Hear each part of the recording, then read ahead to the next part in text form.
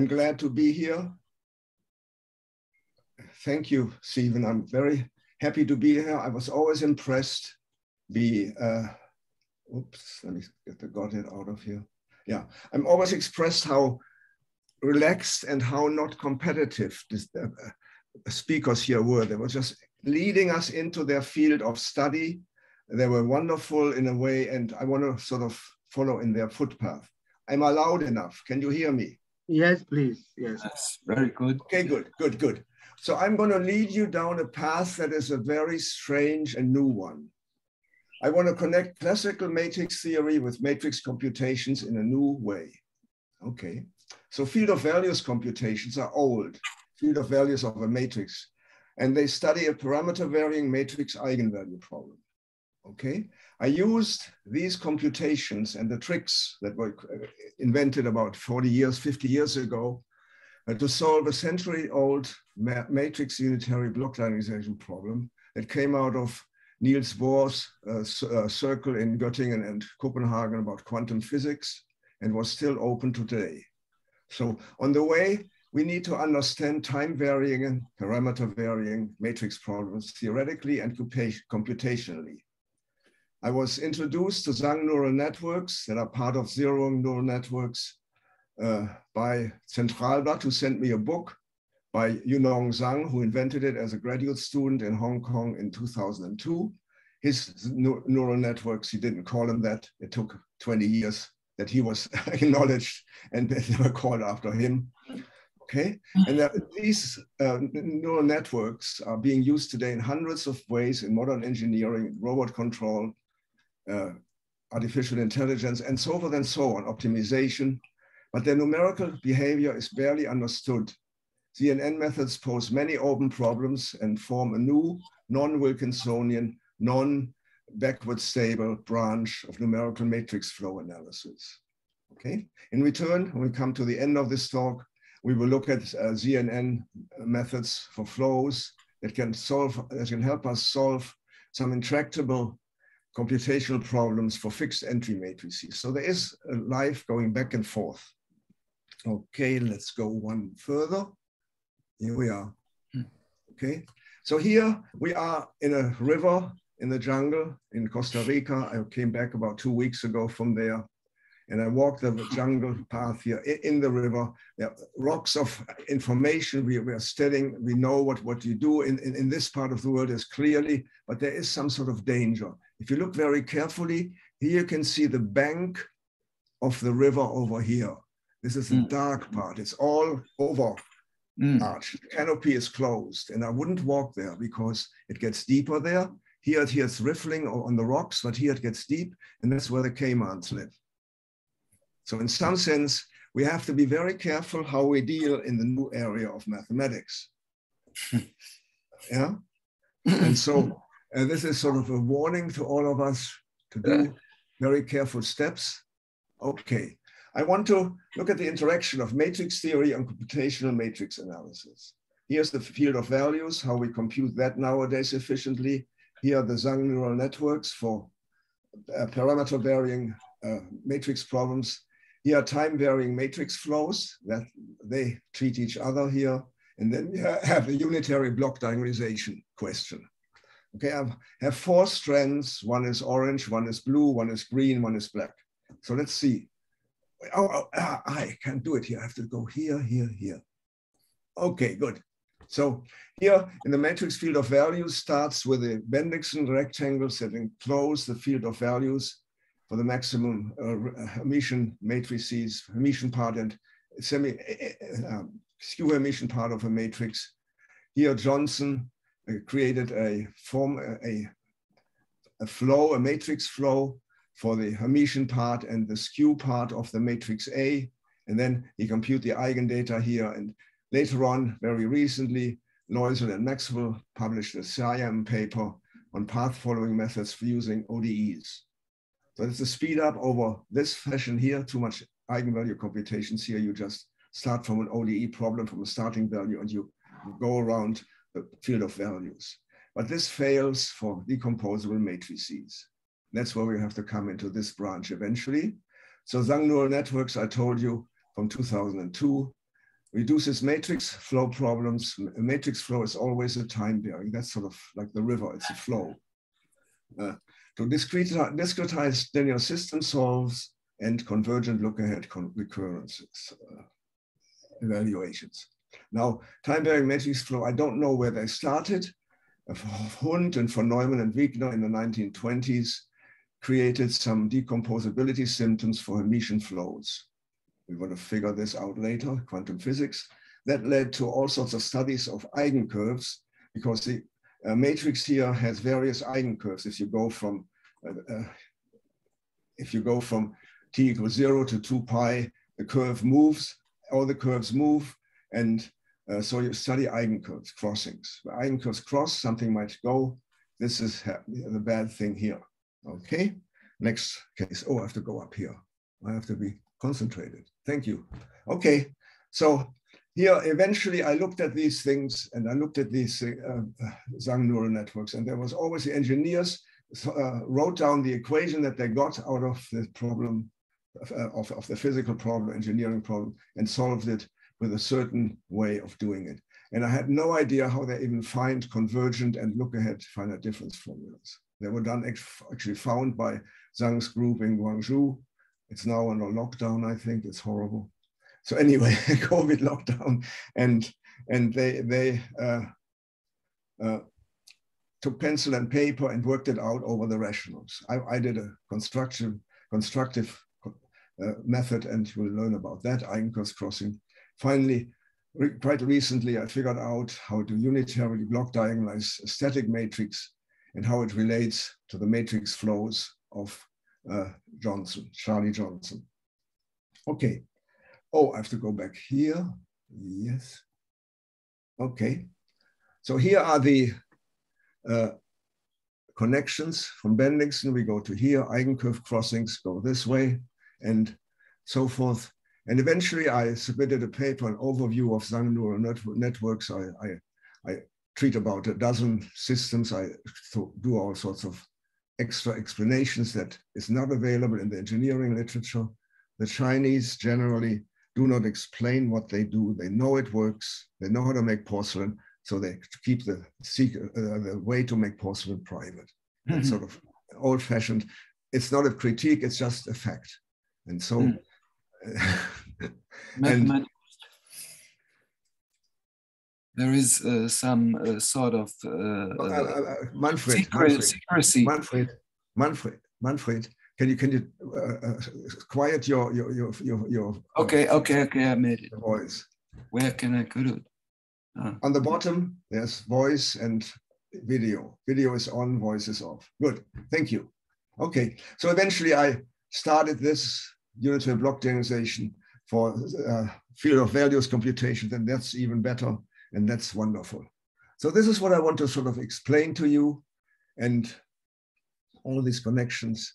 And then, of course, this simplifies all unitary equivalent numerical computations that we have on matrices. We can use that not just for the field of values function here. We can do that for everything. All right, so let's go up here. Yeah. Okay. So my start came from Loisel and Maxwell paper. Okay, they differentiated the time-varying eigenvector eigenvalue equation for f of a, the flow matrix, evaluated this at one starting point and used ODE integrators to follow this curve. Okay, and actually the differentiation is very different from what we do. We have to do some differentiation in Zhang neural networks. It's a completely different matrix. Okay, however, this approach will fail. Okay, here's once again the explanation of the eigencurve crossings. What is H? H is a Hermitian part, and here it's not the skew Hermitian part. If it hadn't an I here, it would be a skew Hermitian part. I call it the skew part. Okay. Okay, so let's keep on going. And I don't know, in 10 minutes or so, I will make a little pause and we can ask questions. Okay. So the quantum physicists wanted to establish two facts. I could establish two facts about unitarily decomposable Hermitian matrix flow. Hermitian, unitary, decomposable. So there is a unitary matrix that you can use a similarity on the flow and all the matrices, and they always get a block form. Okay? If two eigencurves of the Hermitian matrix flow cross each other, then the flow can be unitarily decomposed into block diagonal form with at least two blocks.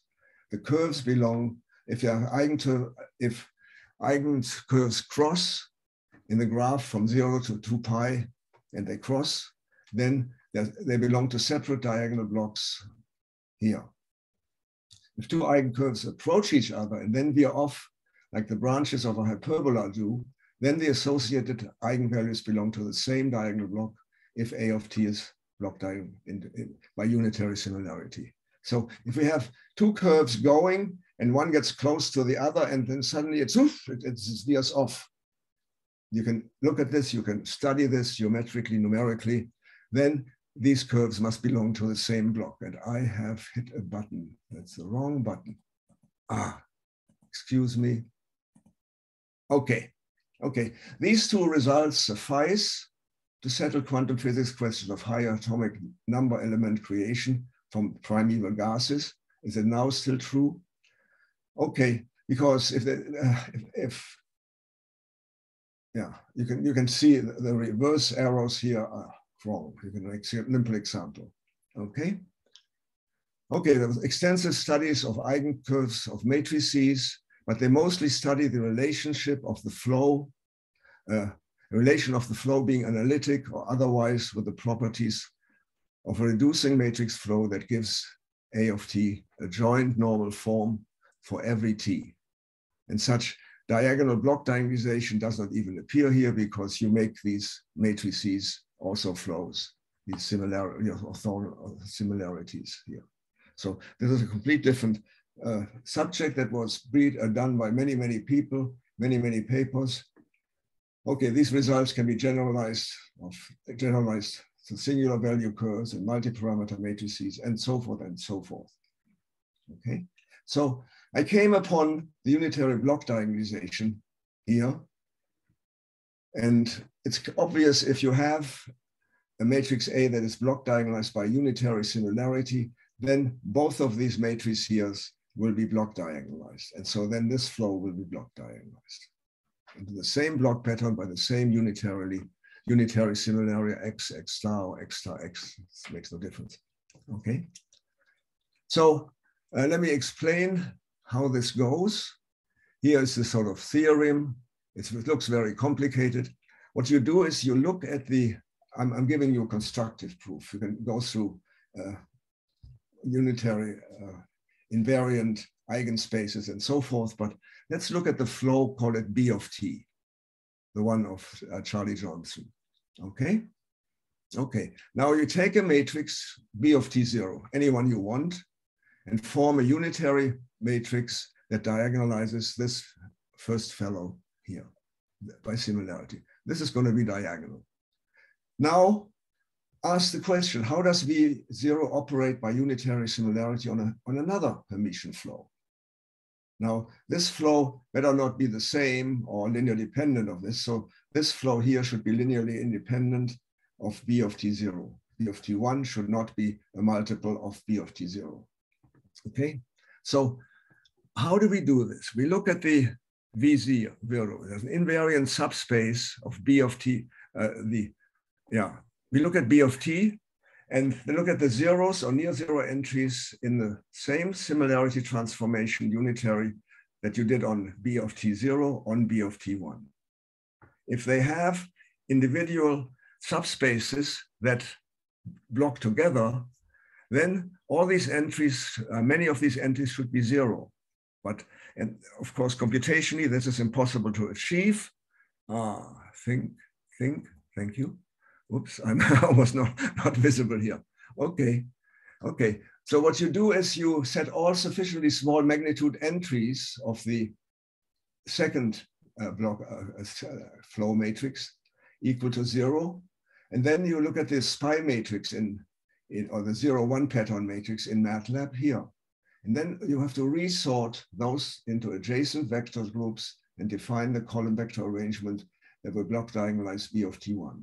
Then any other flow is block diagonalized this one. Think about it. the first BT0 is diagonalized. So this is the finest one you can get, but that is too strict.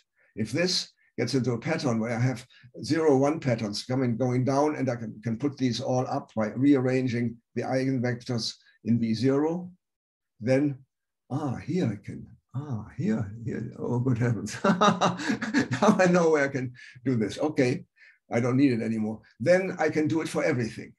And this is a beautiful thing.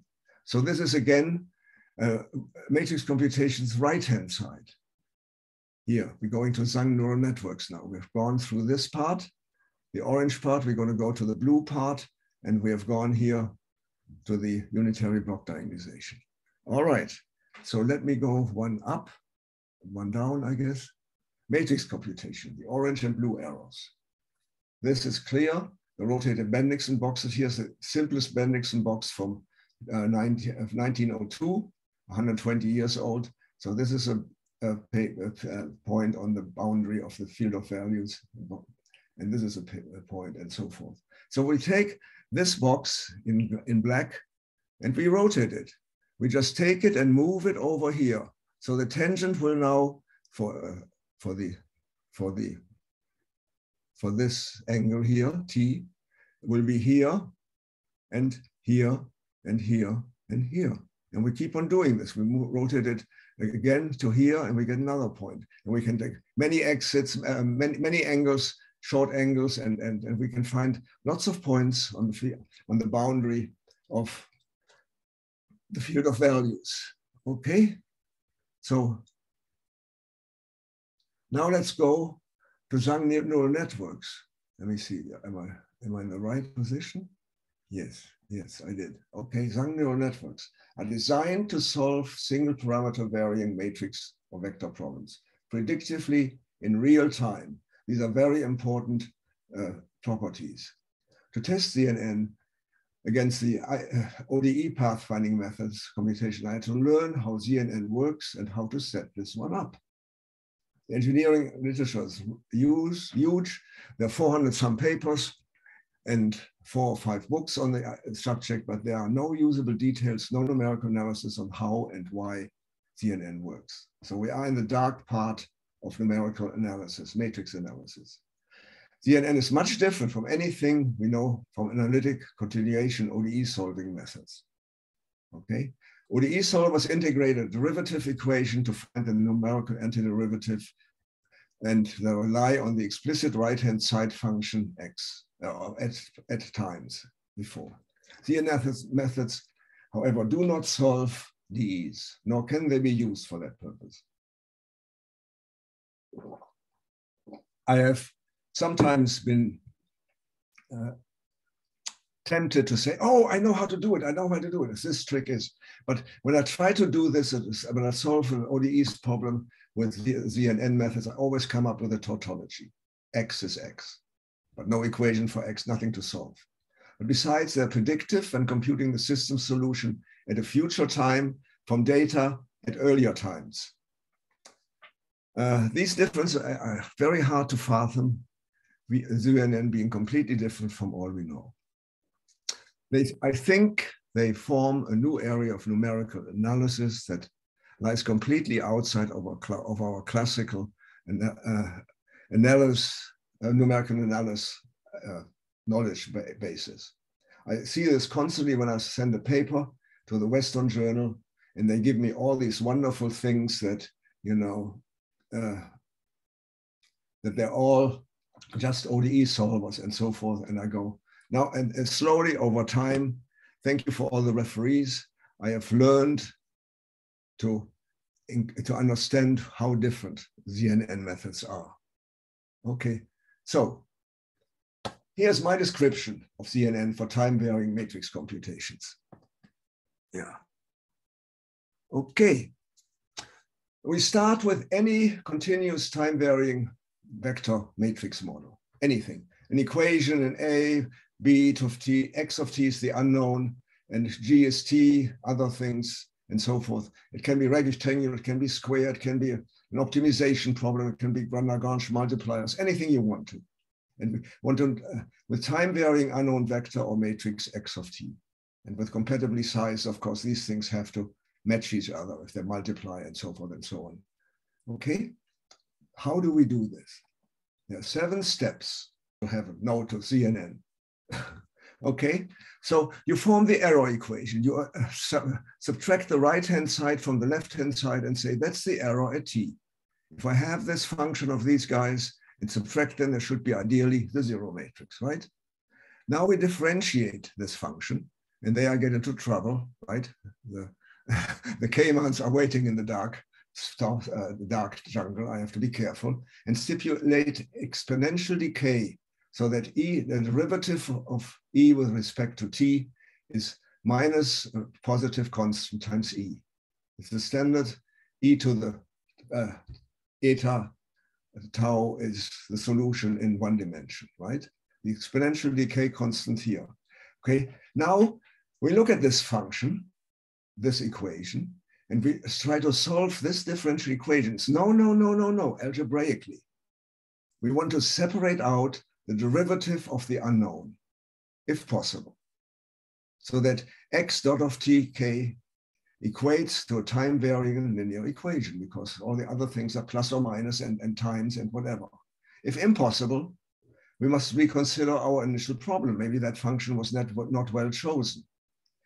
We revise the model, we retry, or we use Kronecker matrix products if they occur here when you differentiate, when the product rule goes into effect for these conglomerations here.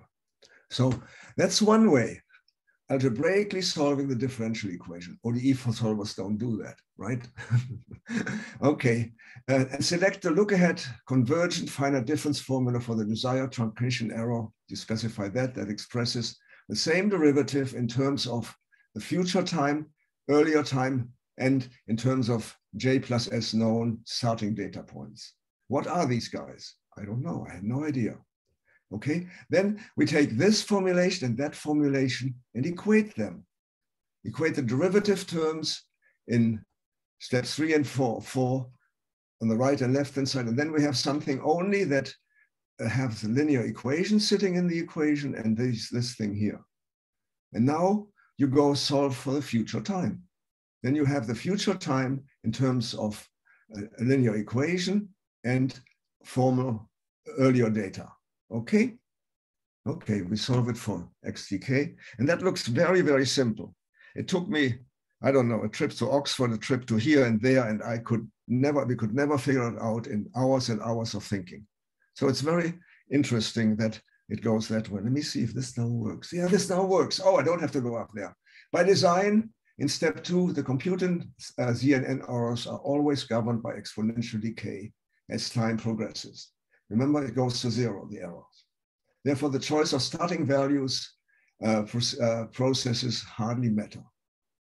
Every chosen set of starting points reasonable. I mean, don't start a million miles off. For ZNN converges exponentially fast to the solution, up to unavoidable truncation errors. Okay. In steps 5 and 6, the ZNN replaces the solution derivatives by linear equation solve and recurrence relations. This makes ZNN methods extremely fast. There's hardly anything to compute. They can be implemented in real time on discrete data coming from sensors. They're perfect, and on chip in practical industrial applications. You can send them to Mars, we will learn, and they can do this, what they were supposed to do. Typically, the computation of ZNN in any time step takes 1% or 8% of the gap, tau, if you have 50 Hertz sensor inputs, okay? Some of these tools and steps occur nowhere else in numerical procedures and require explanation. So the first thing I want to do is I want to explain how to get look-ahead and convergent finite difference formulas of any error order, okay? There previously had been no need for look-ahead and convergent finite difference schemes. Convergent multi-step predictor corrector methods only solved out Adams, Bashford, Forth, and Adams, Moulton, and Fehlberg, and Gear use those, but these steps, convergent multi-step formulas are not the ones that we need here. We need these guys with the end, okay? So I explained how they were found, early ones by the students. And so we needed a strategic approach to construct convergent and look-ahead finite difference formulas, okay? My algorithm, I don't know, there might be 20 others. You can go and find a better one, has two phases. First, a linear, a matrix-based one that constructs a look-ahead finite difference formula from a random coefficient input, followed by a nonlinear refinement phase that uses some optimization to have both convergent and look-ahead formula if such exists. Okay? Okay, so here, recall that a finite difference formula, Z of t car and with alphas and so forth, of length L plus 1, I think, is convergent if its characteristic polynomial replace the Z by X and these by powers here, has only roots within a closed unit circle of C, and all roots on the unit circle are simple. Okay. Okay. So we construct look-ahead finite difference formulas by using repeated Taylor expansions. To construct look-ahead and convergent finite requires a nonlinear optimization process. Success rates are relatively good for low error orders.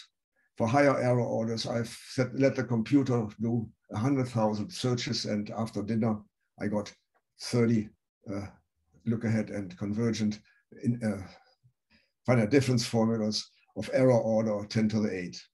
You know, we don't need 10 to the 8, 10 to the 5, 10 to the 6 are basically good enough.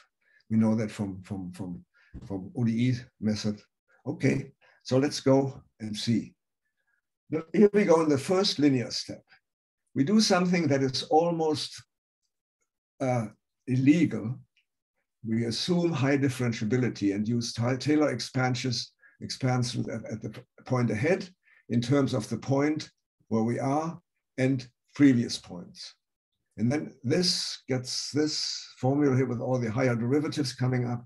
And this braced area here, I want to create uniformly, make it equal to 0. Then this drops out. And then we have a formula for the future with the current things and the derivative at the current time, for which we have a formula. And then we have the error order here. But this goes completely against high differentiability, right?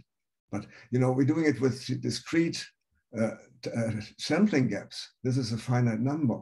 So what happens in between with the x derivatives here, does it really matter?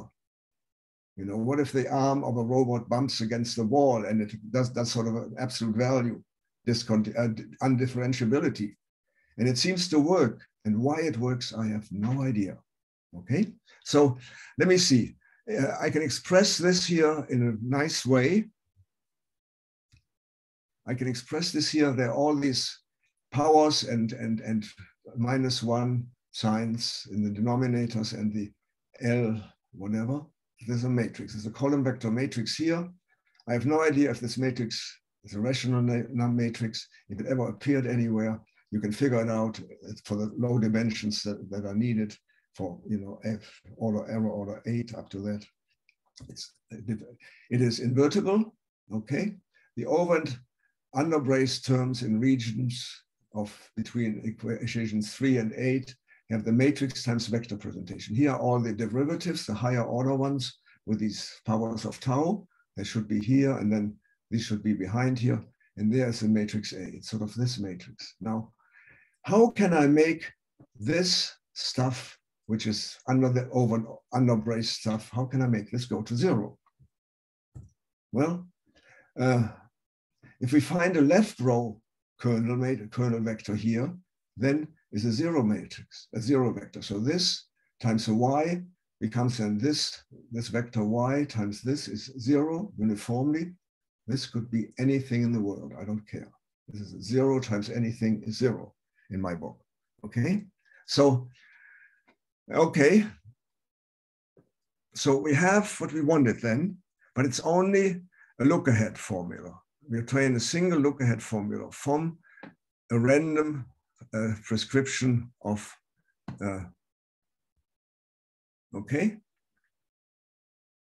So when do we have such a non-zero left kernel vector? As soon as the dimension of rows is much larger than this, as soon as we have this. So finding such a vector is very easy using the echelon form of A transpose in MATLAB.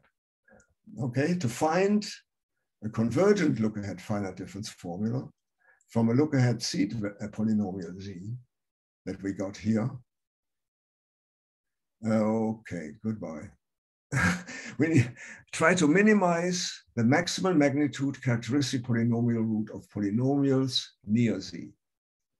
Okay, the set of characteristic polynomials is not a linear space. So the sums of such may or may not represent look-ahead difference schemes. We have to search indirectly for the characteristic polynomial with smaller maximal magnitude root in the neighborhood of the look-ahead formula coefficients in Z that we got from the linear phase. Okay, we use a minimization process built in. It's called fmin search, and we let it run for a while, and sometimes it gives us a function that has a maximum magnitude polynomial root less than or equal to 1. That would be wonderful. Sometimes in 1% of the tries, sometimes in 25% of the times.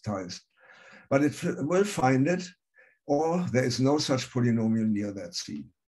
Okay, not everywhere is gold in the jungle, but somewhere there is. Okay. So how does this actually work? We have to illustrate the 7 steps.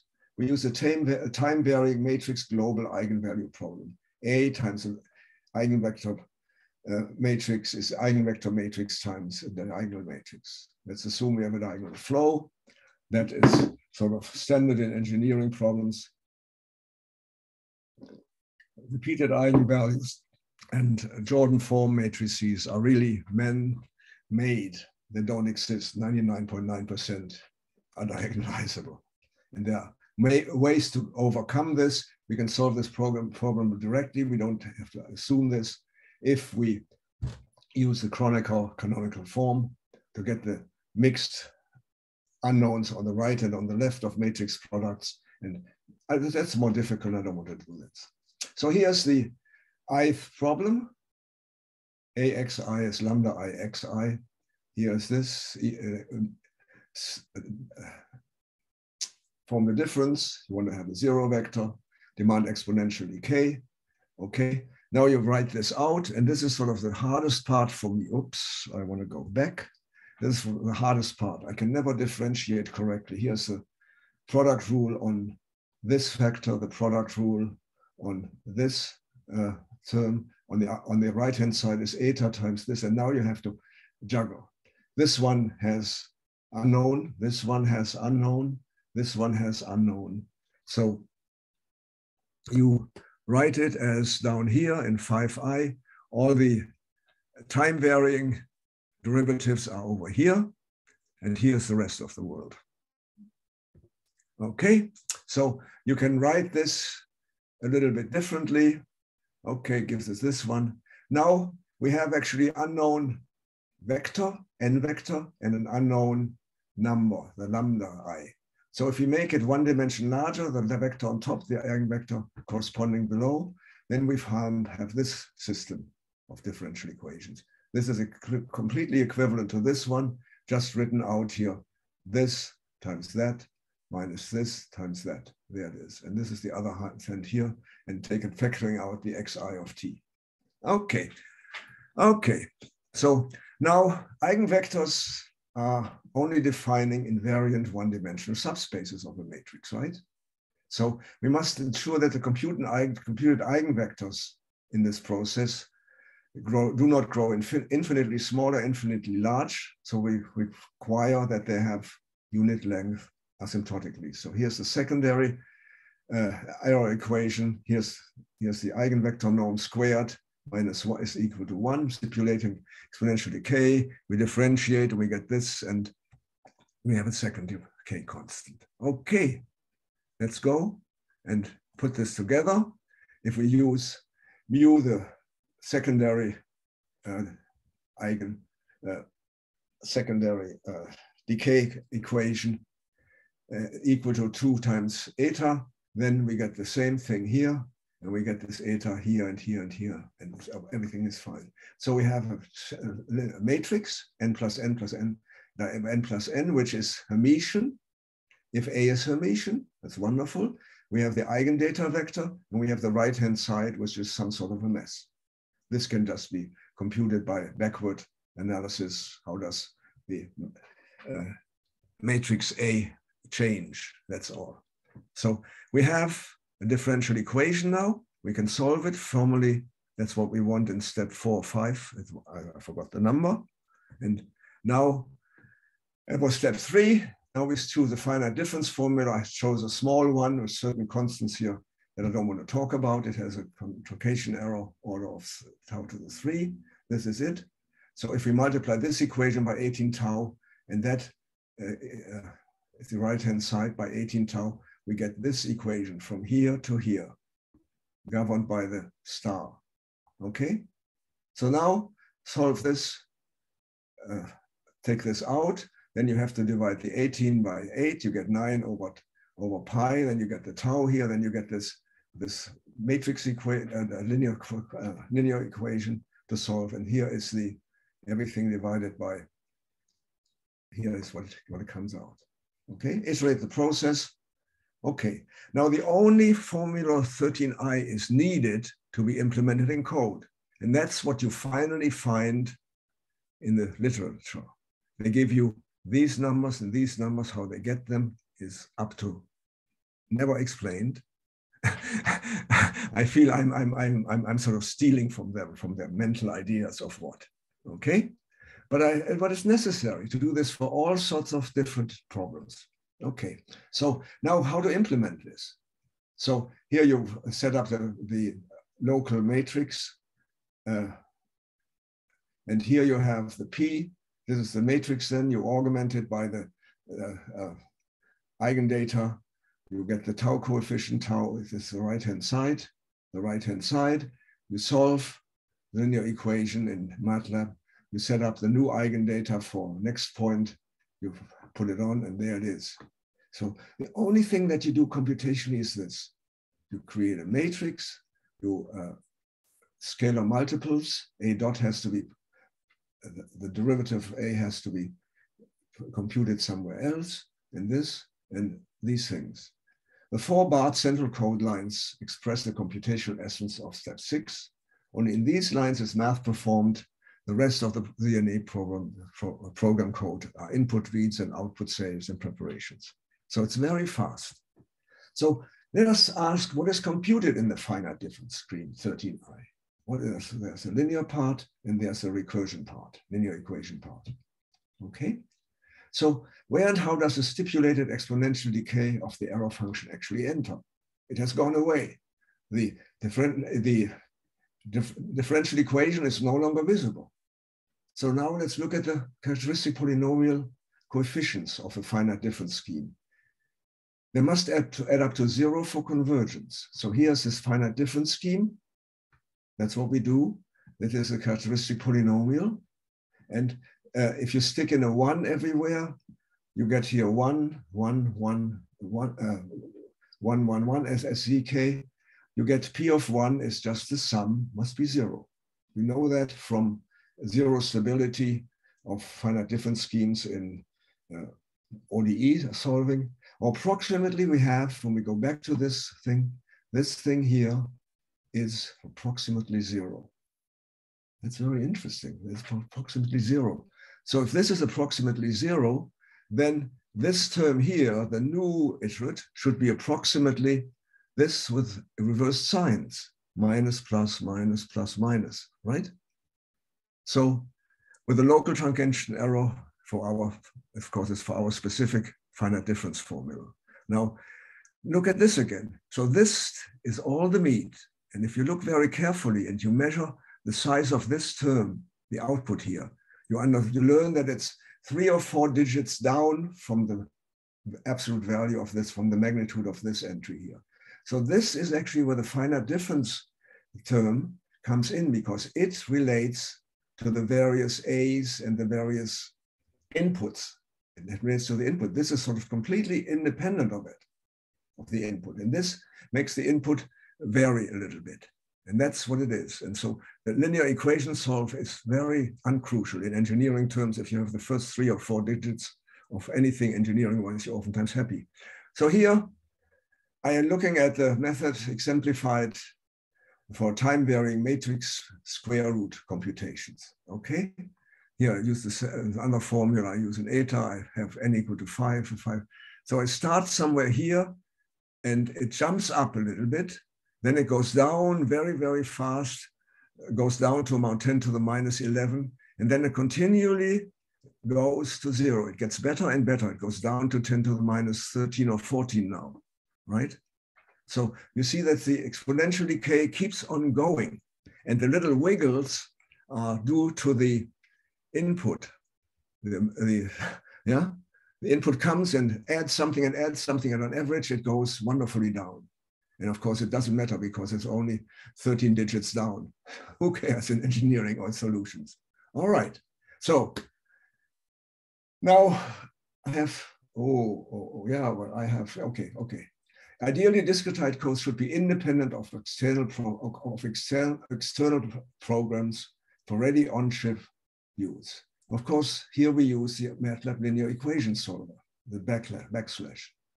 Okay, so one can do one way. One can double down the ZNN computation and embed a time-varying linear equation solver as well inside our eigensolver code. Makes it a little more complicated, a little longer, but take a little longer, but it's insignificant. Okay. Okay, so in our time, the picture that I just showed you covered 360 seconds or 6 minutes, and the whole computations took 1.5 seconds for every 50th second of 360 seconds. So clearly it can be implemented in real-time on-chip applications. Okay. So another problem is, how do you start up? You need some initial value problems for the finite difference formula use. Okay. So we start oftentimes from a random startup vector. Who cares? And then iterate the necessary times for the chosen finite difference formula via Euler. This is what Euler does. It is an unstable finite difference scheme because it only has the roots +1 and -1. It goes down for a while, it behaves very well for 10, 20 times, and then suddenly it fiddles out, and then suddenly, whoop, it goes away. It has low error, but its inaccuracies do not hinder the exponential error decay functions at the beginning. Okay, so time-varying ZNN methods are solution path following methods, of course.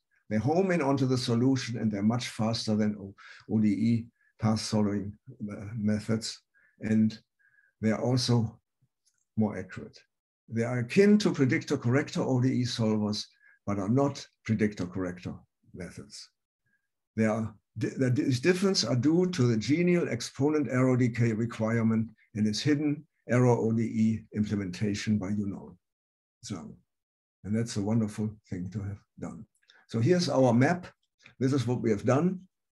I've tried to explain. I've tried to explain this paper. I've tried to explain even overview, a construction, and well, that's what we have. We're almost done. Open problems.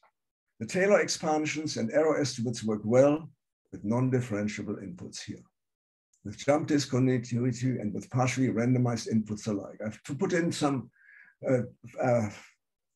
time varying in A of t, where I put in certain positions, 3 or 4 positions, I put in just a random number in MATLAB. And so when it comes over to different t, suddenly a different number appears in a certain position. And what the dickens is going on? It works, it doesn't balk, it doesn't do anything. Why? What's the theory behind this non-standard numerical analysis? I remember in lectures on analysis, we were told that we could make any jump function. If there was a little difference, we could make an infinitely differentiable connection to them with an e to the minus whatever, so-and-so x squared, something like that. I don't quite know how that is. And maybe, you know, maybe all the jump data that comes in can be explained through such a thing and can be made infinitely differentiable. Now, next thing is, what is the best for specific coefficients, convergence, look-ahead discretization formula? I have no idea what's the difference between the 5.7 or 6 formula. Why are they actually different? Are they different? And they add up to the identical number and they have sort of the same behavior. I can't explain what the differences are. That's outside the time limit here.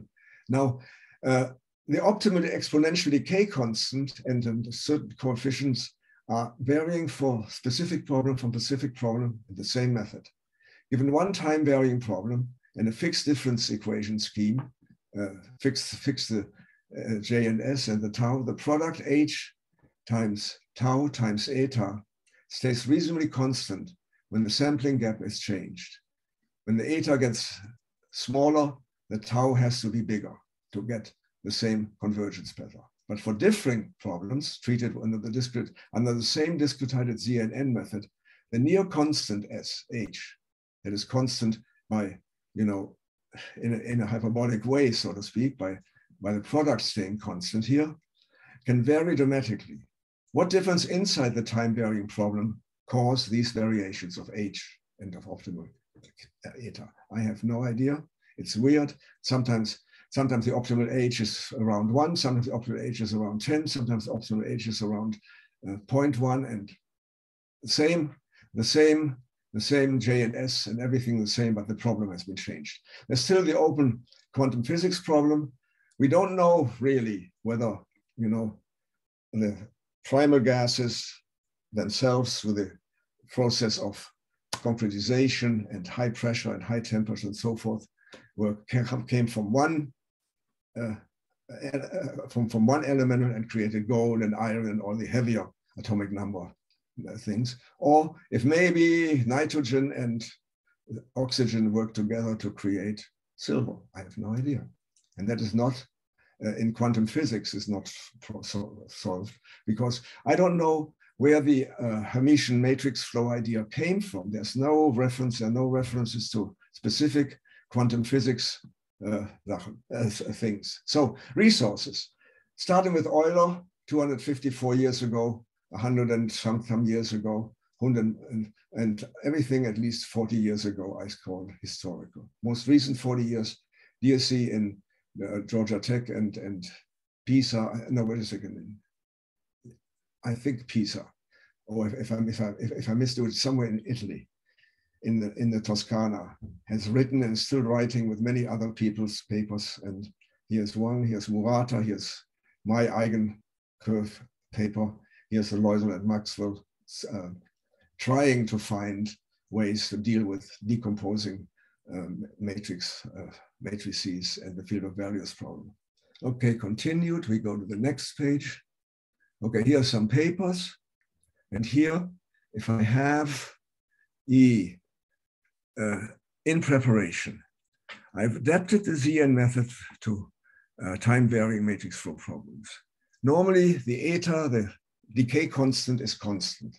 And I found out that if we change the decay constant in the initial phase, in the building up the first starting vectors, starting values, then I can get much better results.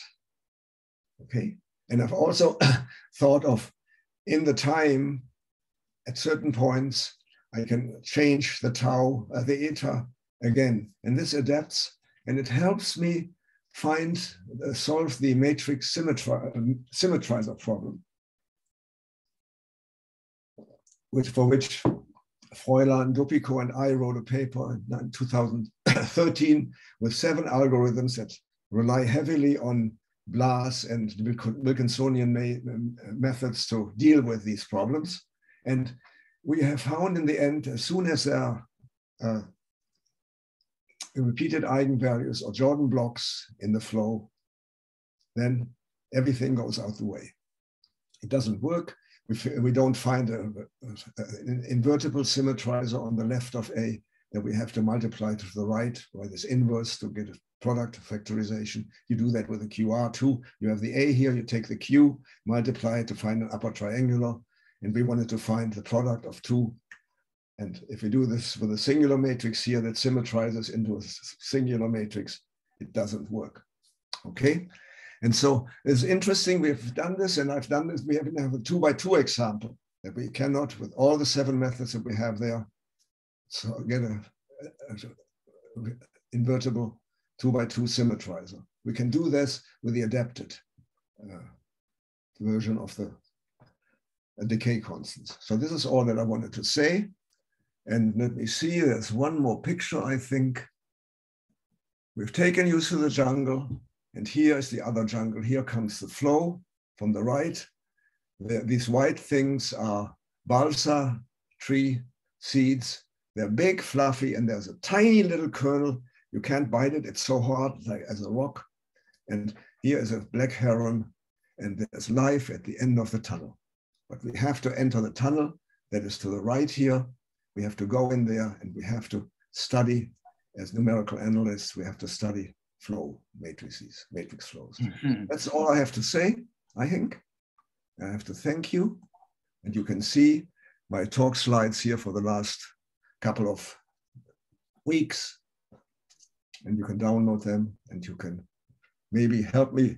Somebody can help me with a physics problem, and maybe you can get a Nobel Prize if you find something that Niels Bohr and that group did not know about. Maybe our table of elements in chemistry has to be branched differently. But I don't know. Frank, I thank you very much for this talk. It was very interesting, but I couldn't follow only maybe 10%. I have. That's good.